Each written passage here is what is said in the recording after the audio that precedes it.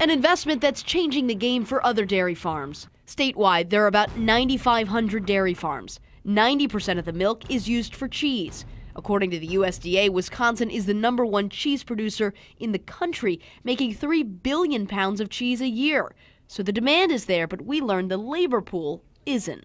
In that old barn over there, the Fieldstone barn, we milked cows basically manually in a stanchion barn twice a day with a pipeline. At Stonehouse Dairy in Hartford, 23-year-old dairy farmer Jake Gehring is 6th generation. He's making a move now he hopes will save the family farm and business. So we went to the robotics that they show up.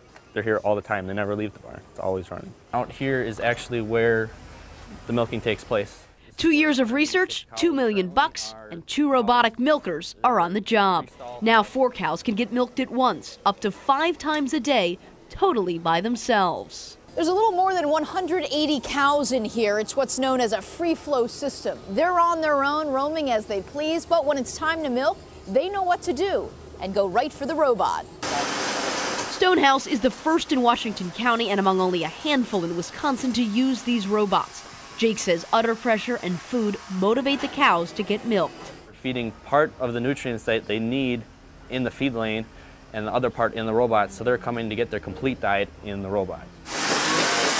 Once inside, the robot goes to work. And it does an actual 3D image, so it knows where our udder is. Now a 2D camera is going to come behind, recognize the teat, the laser is going to scan it, confirm it's a teat, and then it makes the attachment. Everything is monitored by computer. The cows even wear a sort of Fitbit that tracks their activity. We are able to do all the operations of the farm with 2 full-time, I'm part-time. Fewer laborers and more milk. To this family seems like a win-win. They call it the future of dairy farming. In Hartford, Hillary Mintz, WISN 12 News. A few Wisconsin farmers have been using the technology since 2014. It's also being used in other states like New York, Minnesota, Ohio, and Maryland, also in Europe, where many of the machines are made.